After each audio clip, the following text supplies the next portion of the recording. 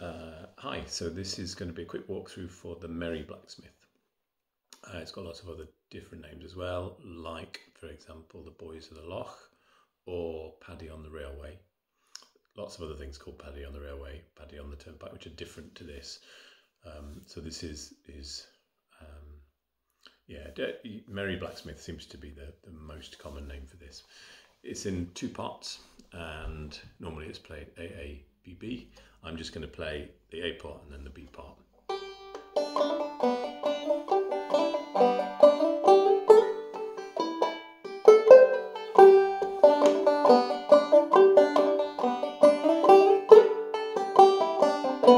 That's the A part.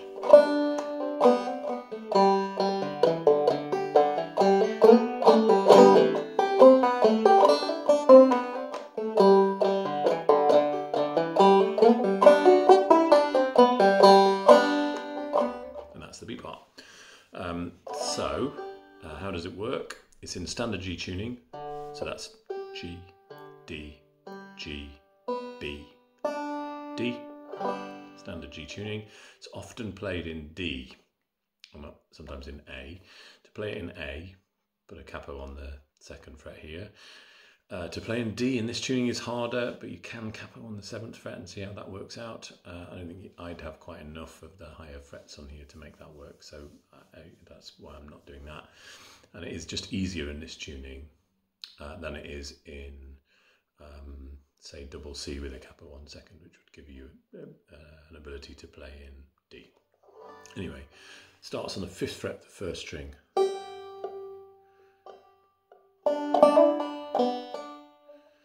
So that's a long note there.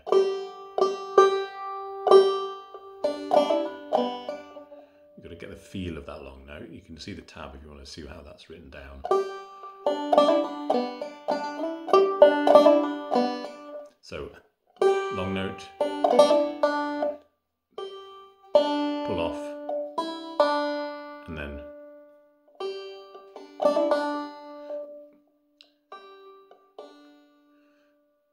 so I hammer on to the second and pull off. It's just like a little triplet.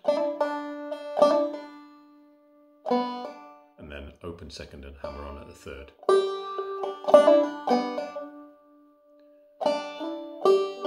So then slide up from the 3rd on the 2nd string to the 5th fret, and then the 5th fret on the 1st again.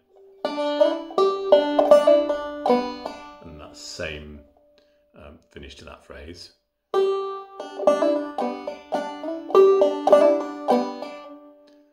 And then, so you're on the 3rd fret of the 2nd string.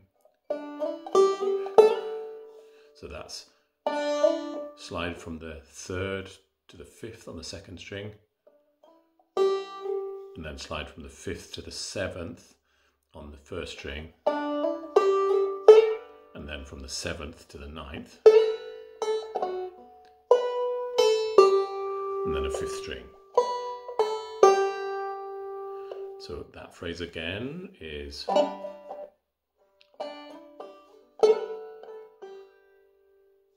again, and then you're going on to the 9th fret of the 3rd string.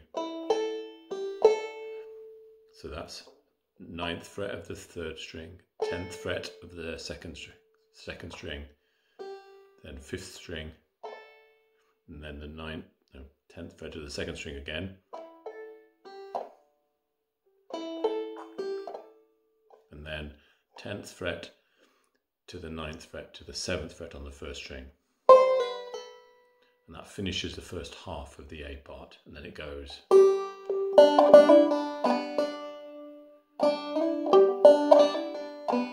Same again, this time you go.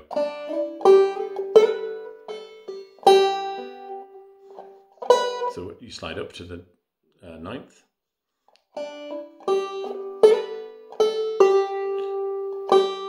and then it's the 5th and the 5th on the 1st and 2nd, and then open 1st string, and then it's 5th fret on the 3rd string, then I drop them,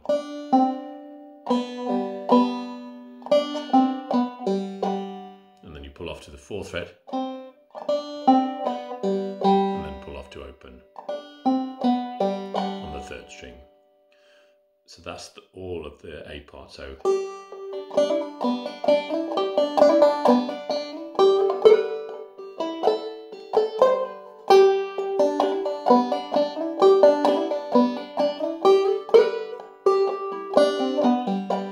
that's the A part. You play that twice. Now the B part.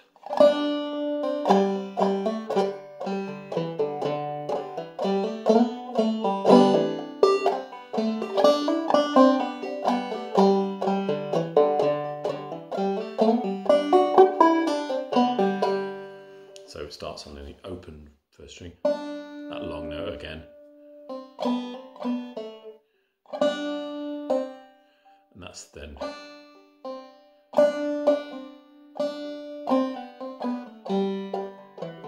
so it goes to the 1st fret of the 2nd string.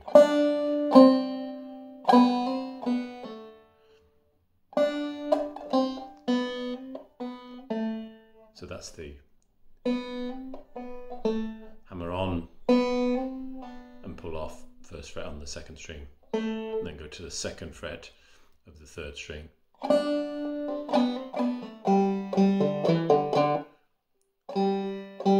So that's twice open on the 3rd string, and then a drop thumb to the open 4th string, and then a little run up, and then a pull off from the 2nd fret. So it's open 4th, 2nd fret 4th, open 3rd, 2nd fret 3rd, open 2nd, and that's for a quarter note, and for a longer note on the open 2nd.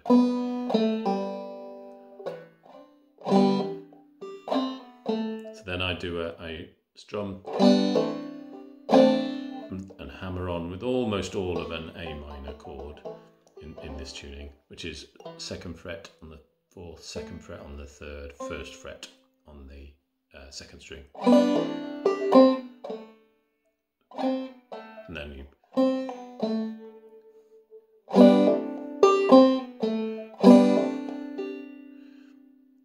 so there's it's not a bum ditty, it's a beat T. And then, which is 1st fret on the 2nd string, pull off, and then 2nd fret on the 3rd string, hammer on hard. And then it goes up to the 1st string again, and this time it's a little hammer on at 2nd fret, and then pull off.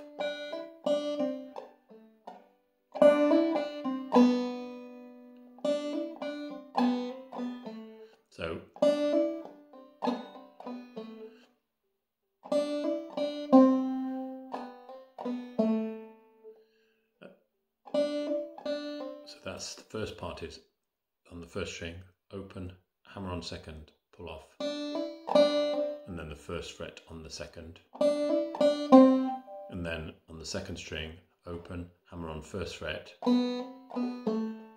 drop them to the 2nd on the 3rd string, 2nd fret on the 3rd string. And that's that same phrase again from before in the B part. So twice open on the 3rd string, drop thumb to the open 4th, and then this time it gives a little run up,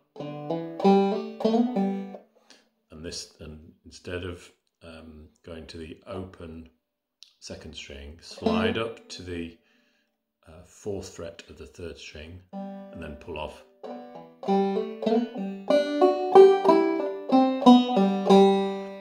So you pull off from the 4th fret, and then open 1st string, hammer on 4th fret, and then the 5th fret, and then the 5th fret.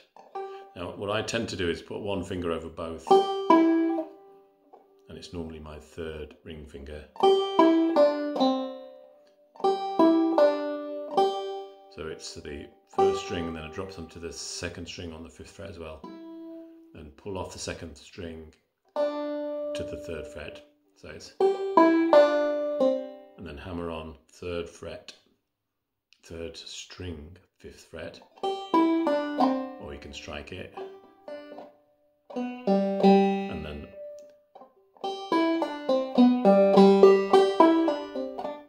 that's the end of the phrase.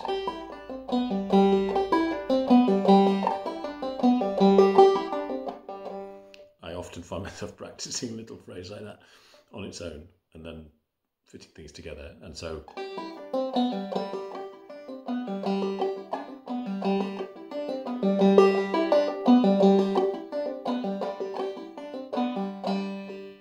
the whole of the A part.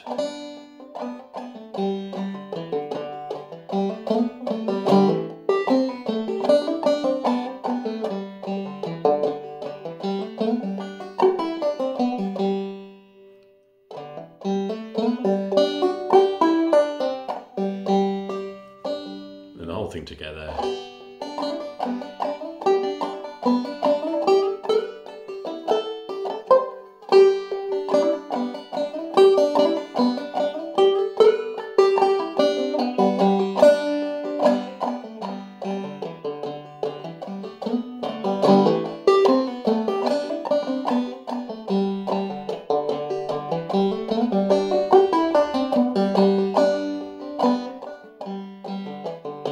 And so on, but it's A B B B B normally, and yeah, that's kind of it. That's my take on it anyway, and I hope it works for you.